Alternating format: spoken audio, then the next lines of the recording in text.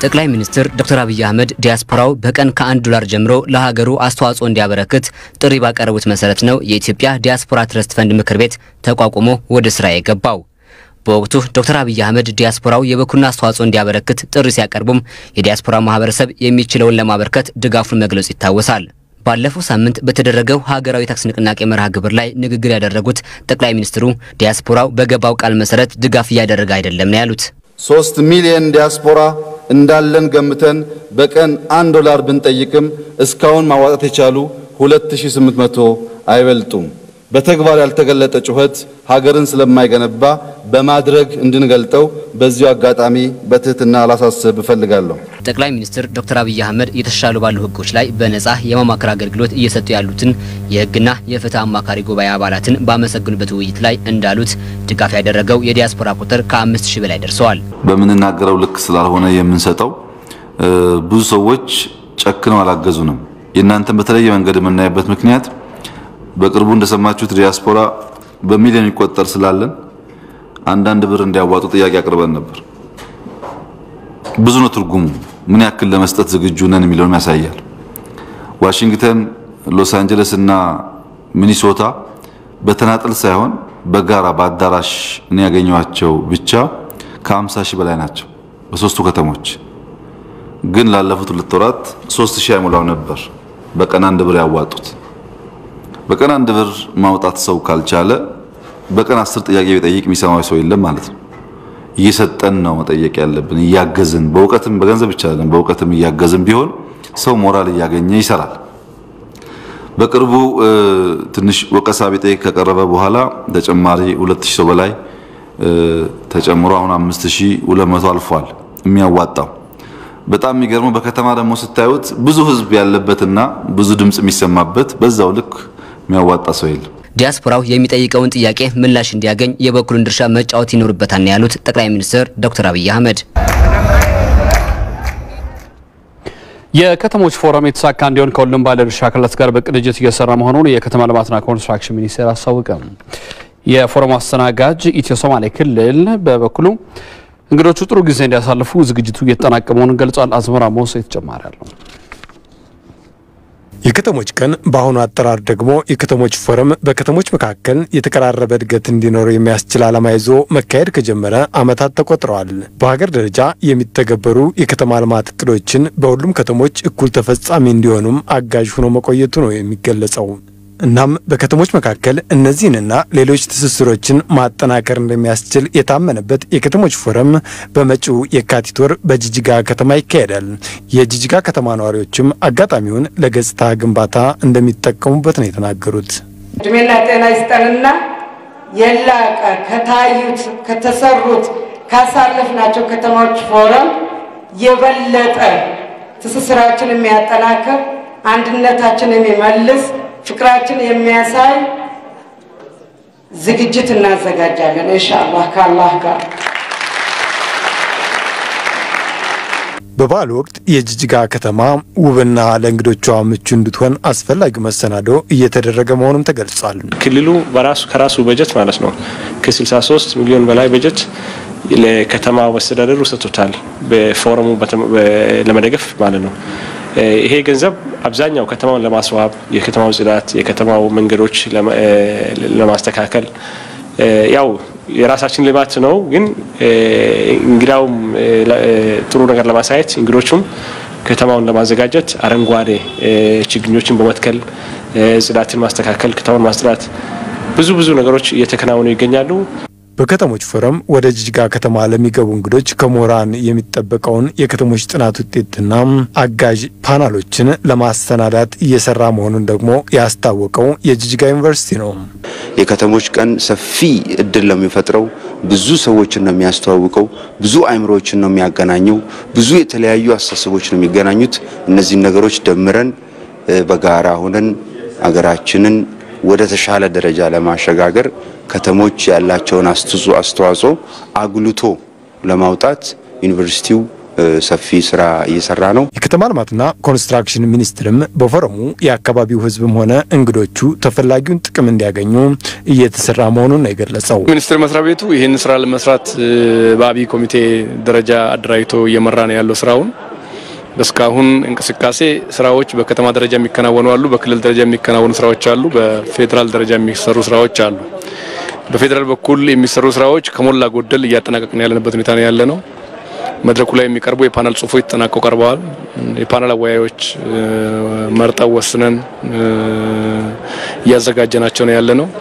የተለያዩ ሽልማትና እውቅና የሚሰጥባቸው መድረኮችም አሉ። ለዛ የሚያስፈልጉ ግብአቶች ግዢም እየተጠናቀቀ ነው ያለው። የታባሪ አዘጋጅ ቅጥር ኦልሞስት በመተግባር ላይ ነው ያለው። ከዚህ በኋላ በእኛ በኩል ቀሪ ስራና ትኩረት የሚፈልግ ነው ብለን የያዝነው የተሳታፊ ከተሞች ምዝገባ በተመለከተ ያለው ነው። በከተሞች ፎረም አብዛኛው የሀገሪቱ ከተሞች እንደሚሳተፉ የሚጠበቅ ሲሆን የተሳታፊ ከተሞች ምዝገባ መጀመሩ ታውቋል።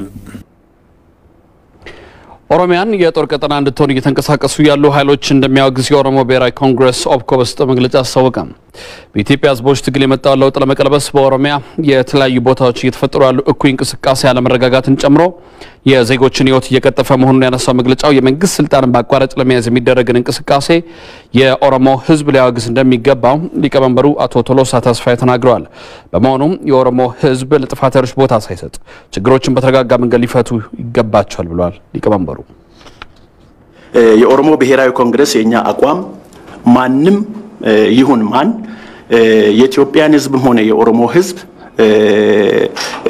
የሰላም ህይወቱን እንዳይኖር በሰላም ወጥቶ እንዳይገባ ማድረግ ልማቱን ማደናቀፍ አይችልም የሚል አቋም አለን። በመንግስትም ደረጃም ይሁን በኦነግም ደረጃም ይሁን በሌሎችም ኃይሎች የማይታወቁም ኃይሎች ካሉ የህዝቡ ሰላም መረጋገጥ አለበት፣ የህዝቡ ዋስትና መረጋገጥ አለበት። መንግስት ለህዝቡ የገባውን ቃል ህዝቡን የመጠበቅ ኃላፊነት ህገ መንግስታዊ ኃላፊነት ህዝቡን የመጠበቅ ኃላፊነት ህዝቡ በሰላም እንዲንቀሳቀስ ዋስትናው መንግስት ቃል መሰረት ድጋፍ ያደረገ አይደለም ነው ያሉት። 3 ሚሊዮን ዲያስፖራ እንዳለን ገምተን በቀን $1 ብንጠይቅም እስካሁን ማዋጣት የቻሉ 2800 አይበልጡም። በተግባር ያልተገለጠ ጩኸት ሀገርን ስለማይገነባ በማድረግ እንድንገልጠው በዚሁ አጋጣሚ በትህትና ላሳስብ እፈልጋለሁ። ጠቅላይ ሚኒስትር ዶክተር አብይ አህመድ የተሻሉ ባሉ ህጎች ላይ በነጻ የማማከር አገልግሎት እየሰጡ ያሉትን የህግና የፍትህ አማካሪ ጉባኤ አባላትን ባመሰግኑበት ውይይት ላይ እንዳሉት ድጋፍ ያደረገው የዲያስፖራ ቁጥር ከ5000 በላይ ደርሰዋል። በመንናገረው ልክ ስላልሆነ የምንሰጠው ብዙ ሰዎች ጨክነው አላገዙንም። የእናንተን በተለየ መንገድ የምናይበት ምክንያት በቅርቡ እንደሰማችሁት ዲያስፖራ በሚሊዮን ይቆጠር ስላለን አንዳንድ ብር እንዲያዋጡ ጥያቄ አቅርበን ነበር። ብዙ ነው ትርጉሙ። ምን ያክል ለመስጠት ዝግጁ ነን የሚለውን ያሳያል። ዋሽንግተን፣ ሎስ አንጀለስ እና ሚኒሶታ በተናጠል ሳይሆን በጋራ በአዳራሽ ነው ያገኘዋቸው ብቻ ከ50000 በላይ ናቸው በሶስቱ ከተሞች። ግን ላለፉት 2 ወራት 3000 አይሞላው ነበር በቀን 1 ብር ያዋጡት። በቀን 1 ብር ማውጣት ሰው ካልቻለ በቀን 10 ጥያቄ ቢጠይቅ የሚሰማው ሰው የለም ማለት ነው። እየሰጠን ነው መጠየቅ ያለብን፣ እያገዝን በእውቀትም በገንዘብ ብቻ አይደለም በእውቀትም እያገዝን ቢሆን ሰው ሞራል እያገኘ ይሰራል። በቅርቡ ትንሽ ወቀሳ ቢጠይቅ ከቀረበ በኋላ ተጨማሪ 2000 ሰው በላይ ተጨምሮ አሁን 5200 አልፏል የሚያዋጣው። በጣም የሚገርመው በከተማ ደግሞ ስታዩት ብዙ ህዝብ ያለበትና ብዙ ድምጽ የሚሰማበት በዛው ልክ የሚያዋጣ ሰው የለም። ዲያስፖራው የሚጠይቀውን ጥያቄ ምላሽ እንዲያገኝ የበኩሉን ድርሻ መጫወት ይኖርበታል ያሉት ጠቅላይ ሚኒስትር ዶክተር አብይ አህመድ የከተሞች ፎረም የተሳካ እንዲሆን ከሁሉም ባለድርሻ አካላት ጋር በቅንጅት እየሰራ መሆኑን የከተማ ልማትና ኮንስትራክሽን ሚኒስቴር አስታወቀ። የፎረም አስተናጋጅ ኢትዮ ሶማሌ ክልል በበኩሉ እንግዶቹ ጥሩ ጊዜ እንዲያሳልፉ ዝግጅቱ እየተጠናቀቀ መሆኑን ገልጿል። አዝመራ ሞሴ ተጨማሪ አለው። የከተሞች ቀን በአሁኑ አጠራር ደግሞ የከተሞች ፎረም በከተሞች መካከል የተቀራረበ እድገት እንዲኖር የሚያስችል ዓላማ ይዞ መካሄድ ከጀመረ ዓመታት ተቆጥረዋል። በሀገር ደረጃ የሚተገበሩ የከተማ ልማት እቅዶችን በሁሉም ከተሞች እኩል ተፈጻሚ እንዲሆኑም አጋዥ ሆኖ መቆየቱ ነው የሚገለጸው። እናም በከተሞች መካከል እነዚህንና ሌሎች ትስስሮችን ማጠናከር እንደሚያስችል የታመነበት የከተሞች ፎረም በመጪው የካቲት ወር በጅጅጋ ከተማ ይካሄዳል። የጅጅጋ ከተማ ነዋሪዎችም አጋጣሚውን ለገጽታ ግንባታ እንደሚጠቀሙበት ነው የተናገሩት። እድሜና ጤና ይስጠንና የላቀ ከታዩት ከተሰሩት ካሳለፍናቸው ከተሞች ፎረም የበለጠ ትስስራችንን የሚያጠናክር አንድነታችንን የሚመልስ ፍቅራችን የሚያሳይ ዝግጅት እናዘጋጃለን ኢንሻአላህ ከአላህ ጋር። በበዓሉ ወቅት የጅጅጋ ከተማ ውብና ለእንግዶቿ ምቹ እንድትሆን አስፈላጊ መሰናዶ እየተደረገ መሆኑም ተገልጿል። ክልሉ ከራሱ በጀት ማለት ነው ከ63 ሚሊዮን በላይ በጀት ለከተማ ወስተዳደሩ ሰጥቷል በፎረሙ ለመደገፍ ማለት ነው። ይሄ ገንዘብ አብዛኛው ከተማውን ለማስዋብ የከተማው ጽዳት የከተማው መንገዶች ለማስተካከል ያው የራሳችን ልማት ነው ግን እንግዳውም ጥሩ ነገር ለማሳየት እንግዶቹም ከተማውን ለማዘጋጀት አረንጓዴ ችግኞችን በመትከል ጽዳትን ማስተካከል ከተማውን ማስጥራት ብዙ ነገሮች እየተከናወኑ ይገኛሉ። በከተሞች ፎረም ወደ ጅጅጋ ከተማ ለሚገቡ እንግዶች ከሞራን የሚጠበቀውን የከተሞች ጥናት ውጤትና አጋዥ ፓናሎችን ለማሰናዳት እየሰራ መሆኑን ደግሞ ያስታወቀው የጅጅጋ ዩኒቨርሲቲ ነው። የከተሞች ቀን ሰፊ እድል ለሚፈጥረው ብዙ ሰዎችን ነው የሚያስተዋውቀው ብዙ አይምሮችን ነው የሚያገናኘው ብዙ የተለያዩ አስተሳሰቦች ነው የሚገናኙት። እነዚህ ነገሮች ደምረን በጋራ ሆነን አገራችንን ወደ ተሻለ ደረጃ ለማሸጋገር ከተሞች ያላቸውን አስተዋጽኦ አጉልቶ ለማውጣት ዩኒቨርሲቲው ሰፊ ስራ እየሰራ ነው። የከተማ ልማትና ኮንስትራክሽን ሚኒስትርም በፎረሙ የአካባቢው ህዝብም ሆነ እንግዶቹ ተፈላጊውን ጥቅም እንዲያገኙ እየተሰራ መሆኑን ነው የገለጸው። ሚኒስትር መስሪያ ቤቱ ይሄን ስራ ለመስራት በአብይ ኮሚቴ ደረጃ አድራይቶ እየመራ ነው ያለው ስራውን። በስካሁን እንቅስቃሴ ስራዎች በከተማ ደረጃ የሚከናወኑ አሉ በክልል ደረጃ የሚከናወኑ ስራዎች አሉ በፌደራል ደረጃ የሚሰሩ ስራዎች አሉ። በፌደራል በኩል የሚሰሩ ስራዎች ከሞላ ጎደል እያጠናቀቅን ያለንበት ሁኔታ ነው ያለነው። መድረኩ ላይ የሚቀርቡ የፓናል ጽሁፎች ተጠናቀው ቀርበዋል። የፓናል አወያዮች መርጠው ወስነን እያዘጋጀናቸው ነው ያለነው። የተለያዩ ሽልማትና እውቅና የሚሰጥባቸው መድረኮችም አሉ። ለዛ የሚያስፈልጉ ግብአቶች ግዢም እየተጠናቀቀ ነው ያለው። የታባሪ አዘጋጅ ቅጥር ኦልሞስት በመጠጋባር ላይ ነው ያለው። ከዚህ በኋላ በእኛ በኩል ቀሪ ስራና ትኩረት የሚፈልግ ነው ብለን ያዝነው የተሳታፊ ከተሞች ምዝገባ በተመለከተ ያለው ነው። በከተሞች ፎረም አብዛኛው የሀገሪቱ ከተሞች እንደሚሳተፉ የሚጠበቅ ሲሆን የተሳታፊ ከተሞች ምዝገባ መጀመሩ ታውቋል።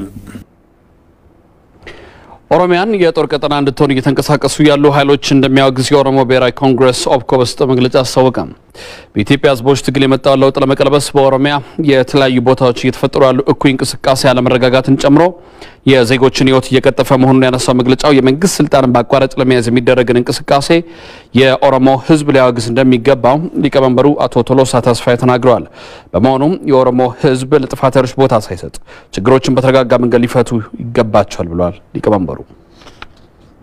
የኦሮሞ ብሔራዊ ኮንግረስ የኛ አቋም ማንም ይሁን ማን የኢትዮጵያን ህዝብም ሆነ የኦሮሞ ህዝብ